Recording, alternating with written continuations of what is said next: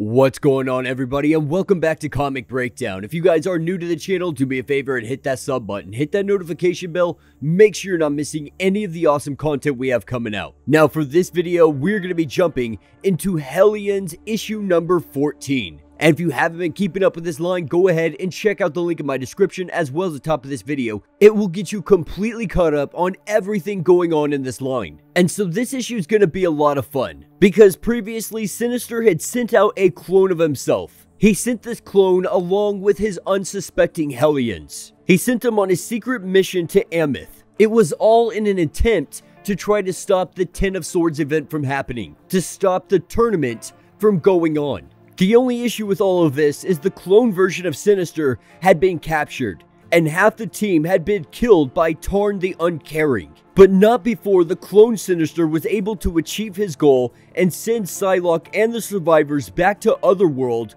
with samples of the Iraqi genes. But upon arriving on Krakoa, the real Sinister ambushed the rest of the Hellions and killed them, leaving him the only person that remembers the mission. But now we're seeing the return of the clone Sinister. Not only that, but the LOCUS VILE are here with him. And with that being said, let's dive into this breakdown. Alright gang, so as we dive into this issue, we are picking up at Bar Sinister. And right now, the LOCUS VILE, they are standing off with the Hellions.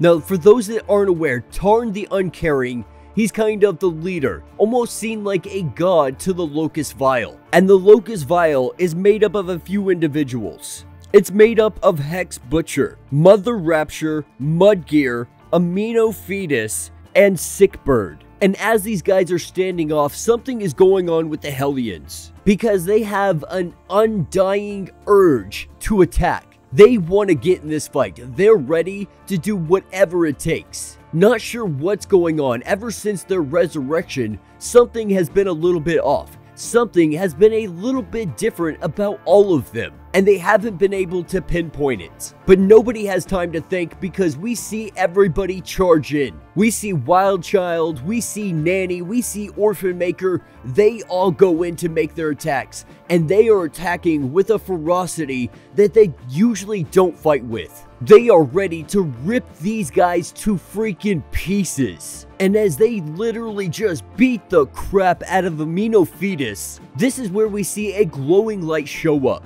Now, in the beginning of this issue, we were introduced to Araco. Sitting around the Araco ring, we are seeing all the members of their council, one of them being Storm. And what we're seeing more than anything is TARN the Uncaring wanting to wage war on all of Krakoa, saying that they are thieves, saying that they are nothing but parasites, that they need to be wiped out. Now, of course, Storm opposes this, and the rest of the council does. And so for the time being, he lays low. He plans and he waits. He waits for his opportunity to be able to infiltrate somehow.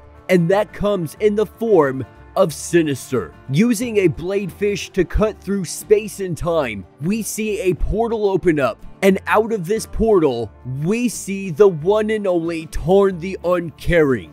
And we see Wild Child, we see Nanny, ready to get into this fight, ready to take him on. Going in, charging him, we see TARN the Uncaring throw them aside like they are freaking sacks of potatoes. And we see TARN use his powers, using his powers and lifting Wild Child to the sky. He realizes that there is something off about them, and that something off is the genes. His genetic DNA had been altered. Sinister had altered them, splicing them with genes from Araco, splicing them with the genes that they had stolen from Ameth. But we see TARN the Uncaring use his abilities, and he is able to take it back, somehow taking away his drive, taking away his anger, taking away this animosity. He goes running away like a little scared puppy. And with TARN now having the upper hand, everybody, they don't really know what to do right now. Sinister, of course, being his regular cowardly self, Tarn goes up to him and lets him know that he sees the hidden inside of him. He knows what he is trying to hide from everybody. And so he's going to let everybody know exactly what he has been hiding. And he shows the Hellions everything. Everything that he has been up to, everything that he has been hiding behind closed doors, everything that he has been trying to keep a secret. And of course, after seeing all of this, the Hellions, they're ready to take off the real Sinister's head. They're ready to just deal him in. But as things start to get sideways, as Sinister starts to worry a little bit, he hits the switch. In hitting this switch, we see a crap ton of clones compiling out. And all of them, they start immediately jumping on Tarn the Uncaring. And we see Tarn the Uncaring doing his best to try to battle off all of these clone Sinisters. Telling the LOCUS Vile to make murder, they let loose. They start decapitating, they start impaling, they are just wreaking havoc on all of them. But this is where our real Sinister takes the opportunity to make his escape. Making his escape, the clone scarred Sinister, he catches on to this. And seeing him run away, he goes to try to get him, tries to stop him from leaving. The clone Sinister chasing him down, asking where does he think he is going. And he says one word. That word is Chimera. And just like that, the clone Sinister, the scarred Sinister, he says, okay, I'm in. And they both go running through the portal. But before the real Sinister gets all the way through, the Hellions yell, asking what he is doing, asking why they are being left here. And he lets them know that he is going through a no-gate keyed solely to his DNA. And it's linked to a location they'll have to keep secret. Saying that they are going to return, saying that they will come back and they will do anything they can to help. That they just need to keep them busy for a little while. Because Tarn is going to need something to play with. And with that, he walks through the portal and all of the Hellions are left there to meet their demise. And that will be the end of this issue. So let me know what you guys think down in the comments. You know, personally, I have really been loving the Hellions line.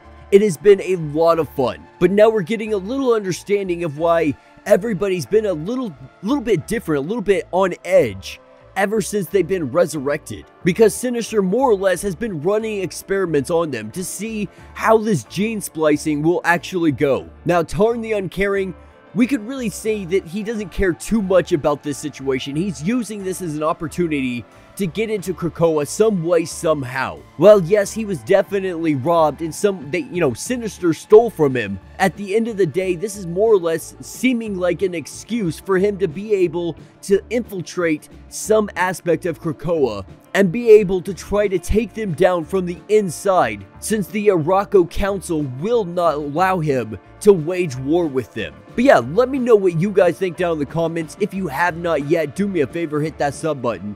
Hit that notification bell, make sure you don't miss any of the awesome content we have coming out, and until the next breakdown.